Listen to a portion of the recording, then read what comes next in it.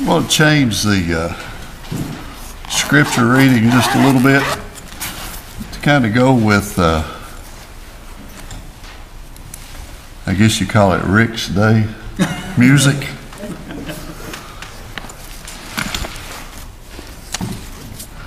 Psalms 149, 1 through 3.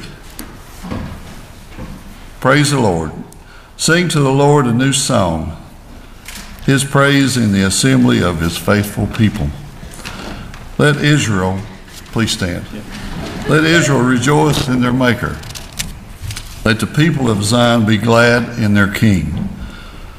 Let them praise his name with dancing and make music to him with timbrel and harp. Psalm 150, praise the Lord. Praise God in his sanctuary. Praise him in his mighty heaven. Praise him for his acts of power.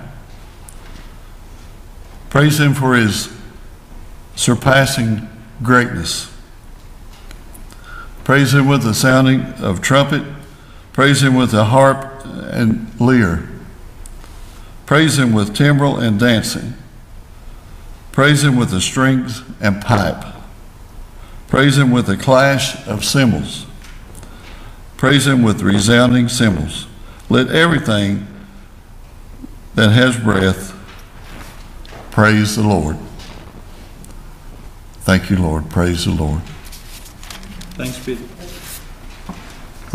God. This is the word of God for the people of God. Thanks be to God.